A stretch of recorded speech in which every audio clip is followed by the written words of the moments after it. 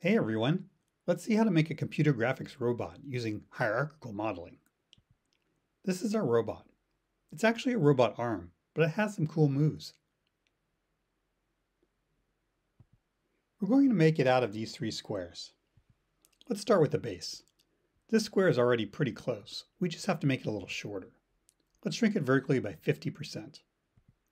We can do that with this matrix, which divides the y-coordinate by 2. But instead, we'll be using a 3x3 version, which lets us represent translations too. This is known as homogeneous coordinates. Okay, let's move to the next part of the robot, the red body. It needs to be resized and go on top of the base, like this. We'll start by shrinking it horizontally and stretching it vertically, like this. Next, we'll move it up using a translation matrix. Is this the right order to apply these matrices? Let's take a closer look. Here we want to scale first and then translate. So shouldn't we swap the matrix order here? Let's try this out. These matrices are applied by multiplying a vector on the right. But now you can see that t will multiply x first. This is the opposite of what we want. So having s on the right is correct. Okay, let's add the final part. We'll start by scaling it and translating it to the top. Finally, we'll rotate it into position. Wait, that's not right.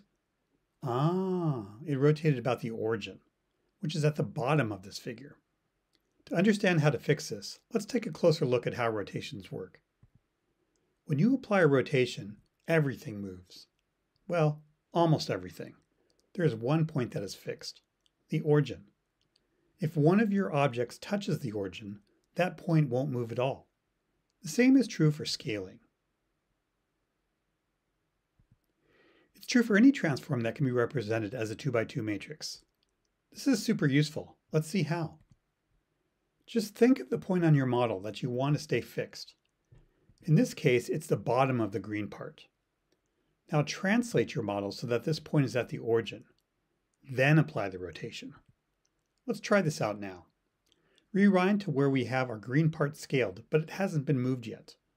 Let's move so that the base, our desired fixed point, sits at the origin.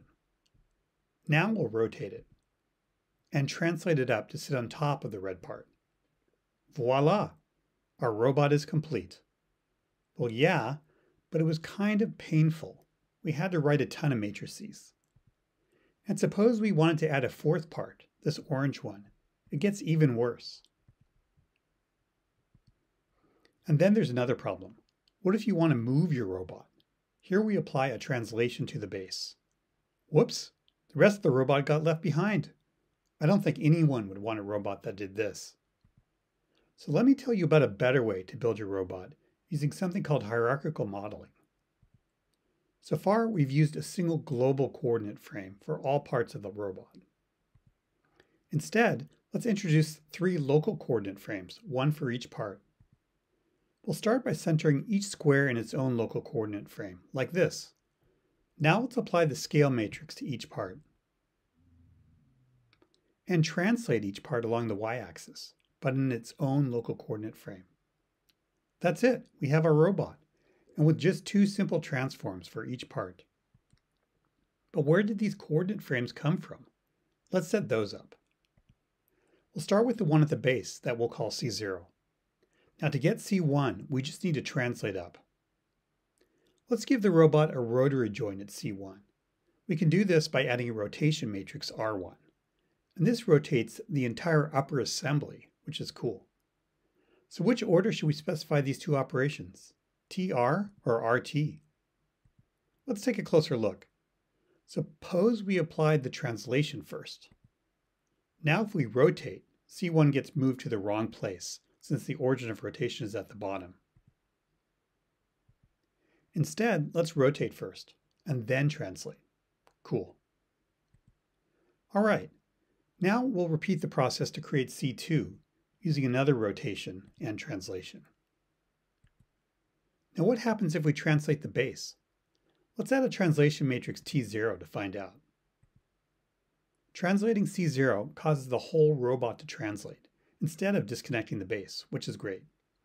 This works because the rest of the model is defined relative to C0, So moving C0 moves the whole model. And changing R1 will rotate the entire upper assembly. Finally, if we want to rotate only the green part, we change R2. This is great. It moves like a robot. Okay, this is still a lot of stuff to keep track of. We have part transformations and coordinate transformations. How do we use all of this to render the robot correctly? Turns out that there's a very elegant solution using trees. C0 is our first coordinate frame, and we'll put it in the root of our tree. C1 is defined relative to C0, so we'll make it a child, and put its transforms on the edge between them. Similarly, we'll make C2 a child of C1, along with its transforms. Finally, we'll put T0 on top, as that transforms the whole model. Okay, now we have a tree representing all of the local coordinate frames. We'll now add the parts too. The base is defined relative to C0, so it becomes a child, along with its transforms.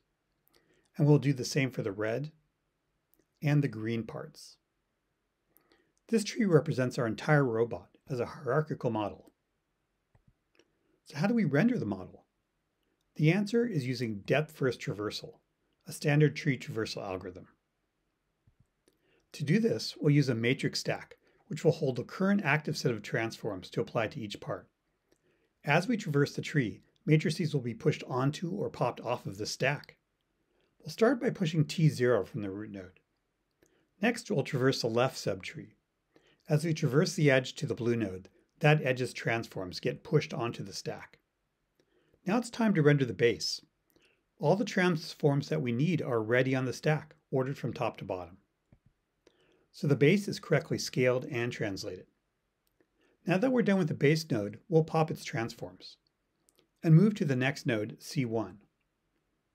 By the time we traverse down to the red node, all of its transforms are on the stack, both to correctly transform the red part as well as its local coordinate frame. Now we continue on down to the green node. And the traversal completes with rendering the green part with all of its transforms. Voila! As you can see, there are a lot of matrices on the stack that get applied to the green part. But the magic of the hierarchy is that we don't have to keep track of all of that. The tree traversal takes care of it automatically. We just focus on the easier task of defining each local coordinate frame and the local part transforms. So, you're probably getting kind of tired of robot arms. Am I right? Well, let's zoom out a bit. It's actually a bunny, and we can represent it too with a slightly bigger tree. No, wait, it's a bug. Hierarchies are amazing. We can even have multiple objects in the same hierarchy, plus lights and cameras. In fact, an entire scene can be represented. We call this the scene graph.